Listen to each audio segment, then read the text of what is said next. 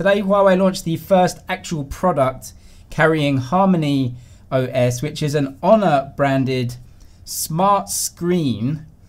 Nowhere today did Huawei mention the word television or TV. Everything was branded smart. It's a smart screen, Harmony OS, but this is, from what I can see, just a TV. So this is called Honor Vision, and it is the first product to carry Harmony OS. It is a 55-inch smart screen, not a TV apparently. So you get two models here, a standard and a Pro model. The Pro model gets a pop-up camera that you can use, and it also gets slightly more ROM. 16 gigabytes on the non-Pro version, 32 gigabytes of ROM on the Pro version. That's ROM, not RAM. 32 gigabytes of storage doesn't seem that much if you're going to be using this as a smart TV, maybe downloading some games, downloading some other apps that you might want to use. The screen also supports links to DJI cameras, DJI, the drone maker. So you can fly your drone,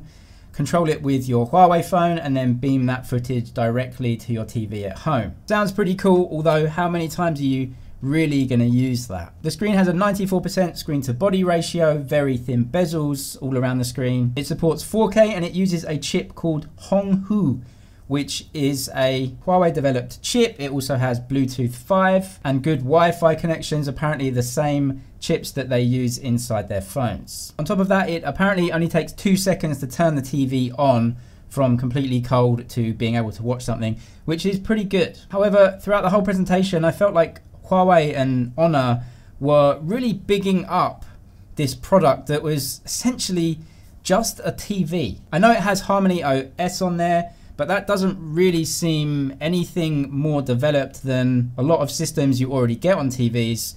I mean, there are a lot of Android TVs too. You can beam images and videos and games from your phone onto the Honor smart screen, but that technology exists and is in use already. So I quickly went onto Tmall and just looked at a TCL TV, which have a pretty good reputation. They're good solid TVs and they're not that expensive, and these are LED TVs, 55 inch going for 2.5 up to 3,000 RMB. These also have operating systems, and all these do pretty much everything I saw in today's Honor smart screen launch. Bearing in mind that the Honor smart screen starts at 3,799 for the non-Pro variant and then goes up to 4,799 for the Pro variant. Absolutely nowhere in today's announcement did I see the word OLED or LED used.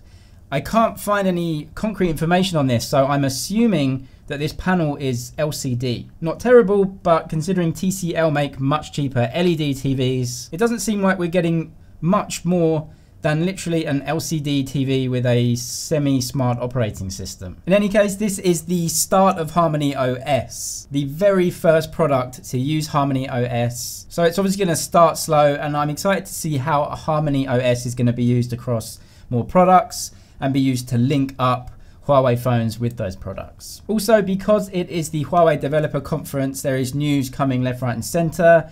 We have some hands-on footage of under-screen fingerprint technology used with LCD screens. So at the moment, only OLED screens are using under-screen fingerprint sensors. Just because of the tech involved, LCDs up until now couldn't use it. But a few companies have been developing this, and Huawei are obviously looking to use this in future phones. This will be used in the cheaper phones because in Huawei's flagship models, they've moved over to OLED screens. So what this means, I'm assuming, is that we're gonna keep LCD screens in Huawei lower end products and most Honor products too. Whereas most manufacturers are moving over to OLED now, even in budget models like the Realme X. Also the Oppo K3, which is basically just a Realme X with an Oppo logo on it. They all use OLED panels. Xiaomi and Redmi, even in the lower end models, are using OLED panels. But it looks like Huawei and Honor are going to be sticking with LCD for the time being. Although it's yet to be seen if they're going to use this technology in any upcoming products. There were also some case leaks today which seem to confirm that the Mate 30 series might be getting that circular shaped camera on the back there. This rumor has been about for a while. It was first said that it wouldn't be circular, it would be square. Take these with a pinch of salt, but there are more and more leaks and case designs with that circular shape, or as they call it in China, ao li ao, which is Oreo design. We also got lots of hands-on pictures and more clearer pictures of how EMUI 10 will look when it's released in a few weeks' time. This is just a small upgrade to EMUI, still based on Android. It looks a little bit cleaner, a little bit more modern. The icons have been changed a little bit. It does look a little bit cleaner overall. I think it looks quite good. You can get 6 color schemes with new EMUI 10, but I personally would just go for the dark mode and have everything black. Although according to this poster on Twitter, it's still uncertain whether the Mate 30 series will get Google services. That's a really big issue for this phone. If this doesn't have Google support and Google services outside of China, this phone just cannot do well, will not do well. That's something that's still unclear and is definitely huge news regarding that device. All right, that's it for now. Harmony OS has had a slow start in my opinion, but I hope to see much more from Harmony OS in the future. That's it for now, but I'll see you in the next one.